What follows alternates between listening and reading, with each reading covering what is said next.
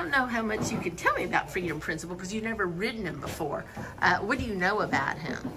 Not much. I obviously familiar after watching a couple of replays, previous performances, and I actually met his trainer here yesterday.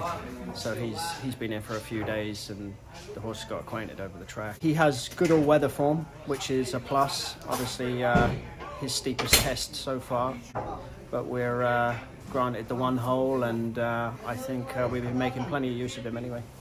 Yeah, have you had a chance to look at the PPs for the field and your thoughts Yeah, on I mean, it's pretty deep. I mean, we're a long shot. Like I said at the beginning, he's probably won a few in there with good all-weather form, so I think that looks solid against his name. I like the post position because, you know, that distance around here, sometimes it can get a little aggressive going into the first turn, get a little rough, so I think that will keep us out of the rough. So Shards will run in the Animal Kingdom.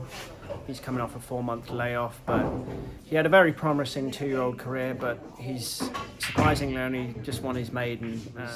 He was in some top-tier races last year, and he only got beaten a couple of lengths in the Breeders' Cup Juvenile Sprint. Lack of room, and probably denied a clear run. But I've spoken highly about him since he broke his maiden at Colonial, and he seems like a horse that has the attitude and the physical to definitely move forward as a 3-year-old. This was your first winner in Kentucky, correct? Yeah. And just your thoughts on having made that decision and how it's been? Yeah, I mean, it was a little slow down in New Orleans last year. I just sort of chose to keep it closer to home and just start afresh. And I had a couple of trainers that, you know, I was riding for during the year that stable here at Turfway during the winter months, and it just sort of made sense for me to stick around.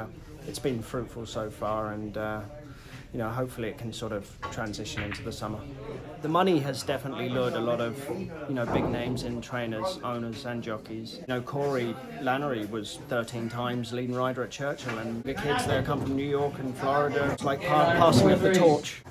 But the level of talent has definitely stepped up the past 3 years. And if anything, you know, probably caught me off guard. A lot of us, you know, like we're probably just going through the motions a bit, and it's lucky I'm not too old, so I've managed to regroup, and I feel like my riding's exactly where I want it to be right now. I feel like mentally I'm in the right spot. Like I say, it's all about learning how to the bad days, isn't it? Getting over the bad days, because there's plenty of those. You can't beat yourself up too much. Kentucky now, as we're just agreeing with, that the level has definitely skyrocketed. You definitely need to have people to ride for.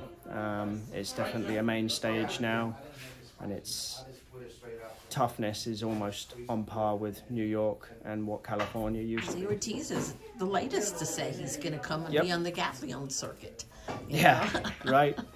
I mean, yeah, he's another fantastic talent, brilliant jockey. Look, it's nothing we're not familiar to, you know, it's just, you know, when we hit Keeneland and Churchill, I mean, we're just absolutely embedded in talent. So you can either run from it or face it head on. I'll ask you about Epic Ride, who now will train to the Bluegrass. Yeah, I actually sat on him this morning. I did a 5/8, Swift 5/8 at Keeneland. Got him acquainted over the surface, I mean, and all systems a go. I mean, worked a sharp 58, out 3/4, very strong. I'm not even worried about distance. I mean, you could say, oh, maybe I brought it up, so I must be worried about it, but critics were saying, oh, he probably did stay the mile 16th in the stake here. No, I really think that there isn't an issue with distance. I mean, he's by blame, so he's almost universal in that sense. Very happy with him moving forward, and I wouldn't pick anything else to ride in the race.